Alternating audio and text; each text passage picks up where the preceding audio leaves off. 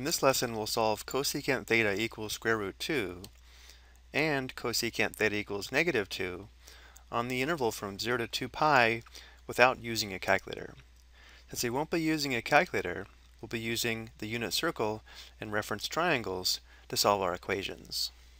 So for our first equation, cosecant theta equals square root 2, I'm going to rewrite this as cosecant theta equals square root 2 over 1.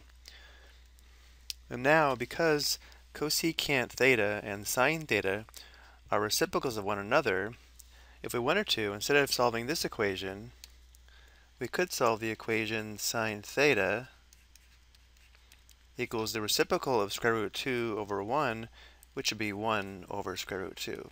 This is helpful because remember, on the unit circle, sine theta equals y. For the next step, let's determine where cosecant theta and sine theta are positive. Notice how they'd be positive when y is positive because r is always positive.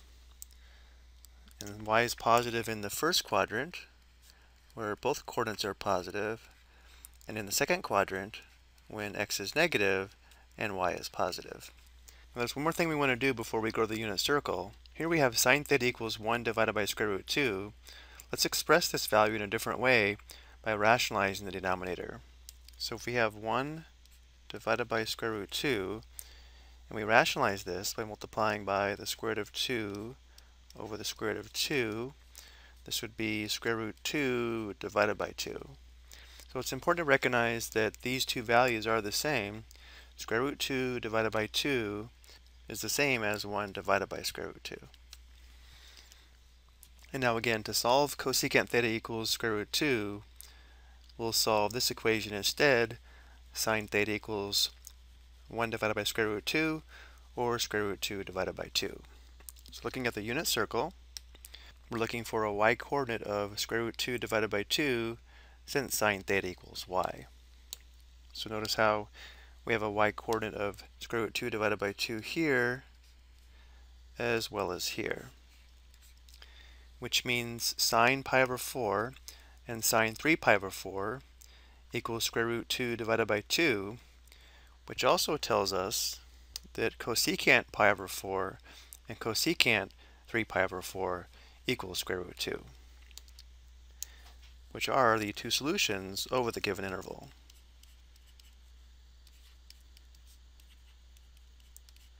Let's solve this again using reference triangles.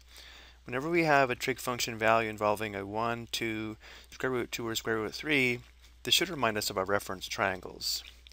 So using our reference triangles, we'll find an angle where cosecant theta equals square root 2 over 1, or for 1 or 2, where sine theta equals 1 divided by square root 2. Here are the reference triangles. If we focus on the angle which measures pi over 4 radians, or 45 degrees, notice cosecant pi over 4 radians is equal to the ratio of the hypotenuse to the opposite side, which is square root 2 over 1, or square root 2, and also sine pi over 4 equals the ratio of the opposite side to the hypotenuse, 1 divided by square root 2. Which means if we sketch a reference angle of pi over 4 radians in the first and second quadrants, we can also find our solutions. So we'll sketch our reference angle here in the first quadrant, pi over 4, or 45 degrees, as well as in the second quadrant. And now we'll sketch our reference triangles and label the sides. We'll label the legs 1 and the hypotenuse square root 2. But in the second quadrant, x is negative, so this would be negative 1. But notice in both cases, the cosecant of our angles would be square root 2 over 1 or just square root 2. So one solution would be this angle here in the first quadrant, pi over 4 radians, and our second solution is this angle here, which would be pi radians, or pi over 1, minus the reference angle of pi over 4 radians. So this would be 4 pi over 4 minus 1 pi over 4, or 3 pi over 4. Notice our two solutions are the same solutions we found using the unit circle. Let's take a look at our second example. Here we have cosecant theta equals negative 2. So if cosecant theta equals negative 2 or negative 2 over 1, then we also know that sine theta is equal to the reciprocal function value of negative 1/2. And notice that cosecant theta and sine theta are negative when y is negative, which means the angles on this interval with these trig function values must terminate in the third quadrant and the fourth quadrant. In the third quadrant, both coordinates are negative, and in the fourth quadrant, x is positive and y is negative. So now using the unit circle, we'll look for a y-coordinate of negative 1/2 in the third and fourth quadrants, which would also be the angles where cosecant theta equals negative 2. So looking in just the third and fourth quadrants, again we're looking for a y-coordinate of negative 1/2, which we see here and here, and therefore sine 7 pi over 6 and sine 11 pi over 6 equals negative 1/2, which means the cosecant function value would be the reciprocal of negative 2. So our two solutions are 7 pi over 6 and 11 pi over 6.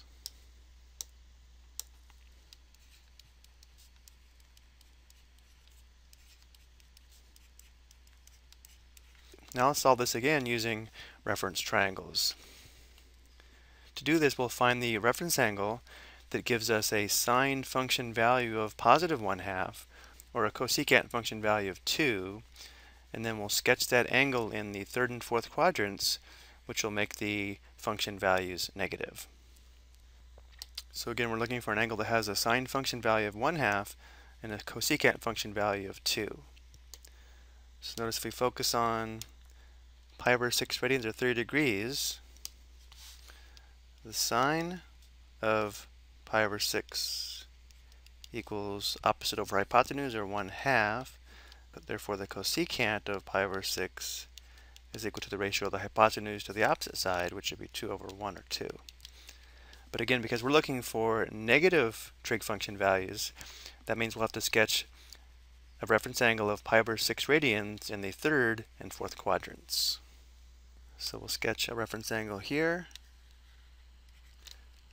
of pi over 6, or 30 degrees, as well as here. And now we'll sketch our reference triangles and label the sides. Short leg 1, hypotenuse 2, long leg square root 3. But here we're in the third quadrant where both x and y are negative. So we have a negative here and a negative here. In the fourth quadrant, y is negative, so this is negative 1. Notice in both cases, using these reference triangles, the cosecant function value would be negative 2, and the sine function value would be negative 1/2. So our two solutions would be one here, which would be pi radians, plus the reference angle of pi over 6. So pi is equal to 6 pi over 6 plus 1 pi over 6. So there's 7 pi over 6 radians, which we already found. And our second solution would be this angle here. To find this angle in radians, we would take 2 pi radians, 1 full revolution, and subtract pi over 6 radians. So 2 pi, or 2 pi over 1, minus pi over 6, common denominator of 6. Notice how we have 12 pi over 6 minus 1 pi over 6, which is 11 pi over 6. So I think it's important that we're able to find our solutions both with a unit circle as well as reference triangles. I hope you found this helpful.